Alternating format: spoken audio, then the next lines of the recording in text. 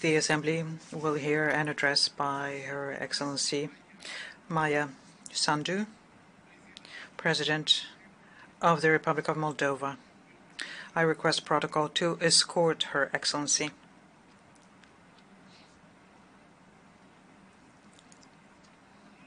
On behalf of the General Assembly, I have the honor to welcome Her Excellency Maia Sandu, President of the Republic of Moldova, and to invite her to address the Assembly.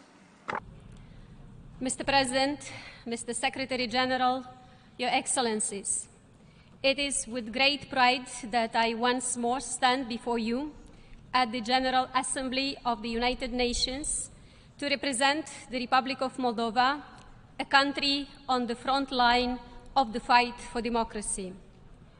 Today, Moldova stands stronger and more resilient than a year ago. We stand firm in our belief in a democratic future, and we stand firm with Ukraine as our neighbor continues to resist Russia's brutal invasion, an attack on its sovereignty and way of life. We stand firmly for Ukraine's victory, because when Ukraine wins, the free world wins. Now, more than ever, support for Ukraine must not diminish. Please continue supporting Ukraine. Ladies and gentlemen, Ukraine, Moldova, Europe, and the free world are facing an external assault on our values. But countries like mine haven't broken free from imperial chains only to be brought back into servitude. We push forward. We are not facing an imminent military threat, unlike our Ukrainian friends and neighbors. But every day we are countering Russia's hybrid assault. Russia has teamed up with corrupt crooks to destabilize us. Their hybrid toolbox includes energy blackmail, support for separatism, cyber attacks, and disinformation campaigns. They also tried to overthrow our democratically elected government, but each time they failed. We know they will try again. In soon-to-be-held elections, they will attempt to undermine our citizens' ability to make their own democratic choice. This threat is not unique to us. Many countries in Europe and beyond our continent are feeling the sting of foreign interference in their democratic processes. This hybrid assault is conducted by those who oppose not just our democracy, but all liberal democracies. We must stay vigilant, and we must stand united. Distinguished audience, against all odds, we preserved peace across all of Moldova, including in the breakaway Transnistrian region, where Russian troops are stationed illegally and where concerns about human rights violations are deeply worrying. Our commitment to a peaceful resolution remains steadfast, and I call here today for the unconditional withdrawal of those Russian forces. In light of intertwined challenges, building Moldova's resilience has not been an easy task. Yet, we take heart in the fact that Moldova is not alone. Our friends and partners, the entire free world, stand with us. Building resilience means that Moldova has moved from relying solely on Russian gas to having a mix of energy sources and backup storage.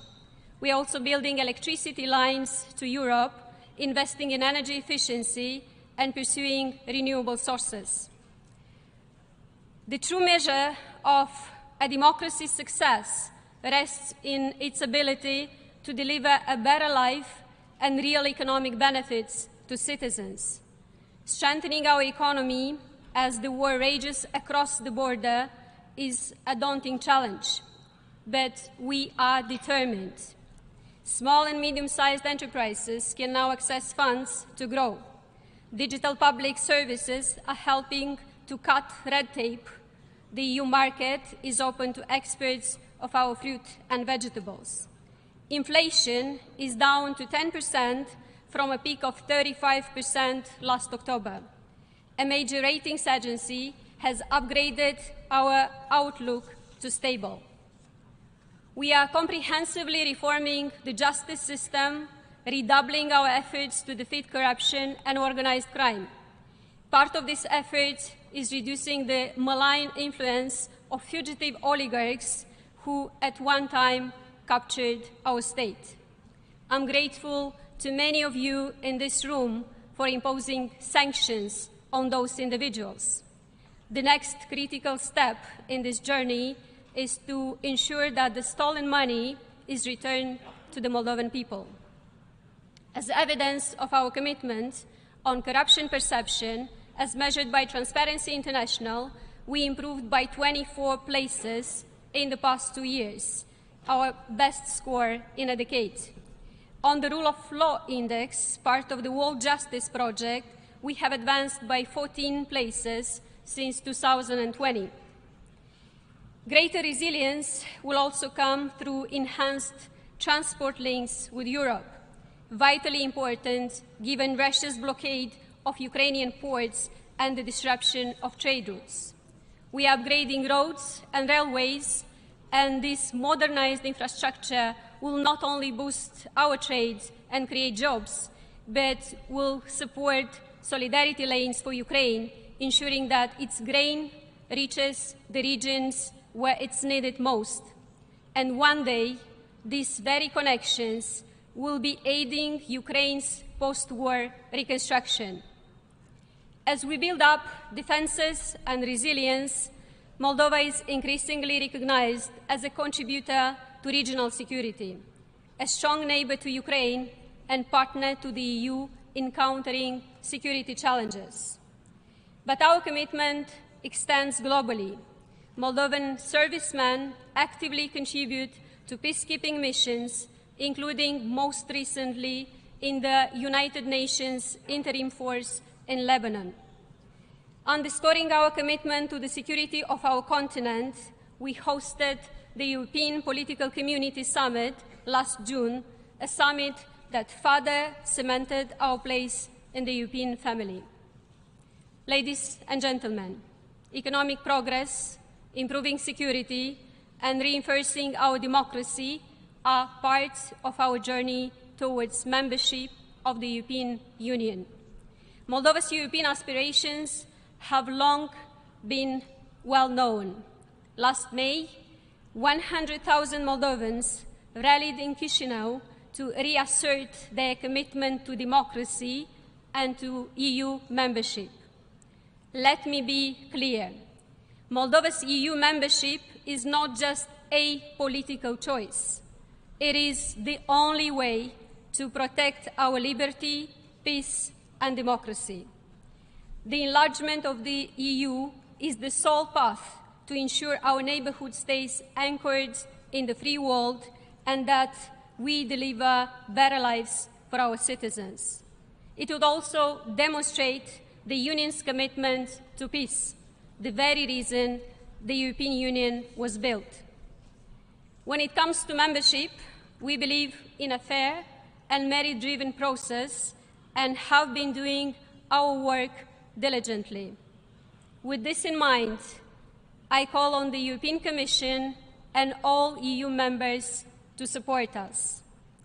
I extend this call beyond the EU borders to all the countries of the free world, especially those with well-established, robust democracies who have long reaped its benefits and understand its worth. The success or downfall of one democracy resonates globally. When one thrives, it inspires hope in others. When one falters, it risks a domino effect. Today, the fight for democracy anywhere is the fight for democracy everywhere. And in this interlinked fight for democracy, we will prevail. Thank you.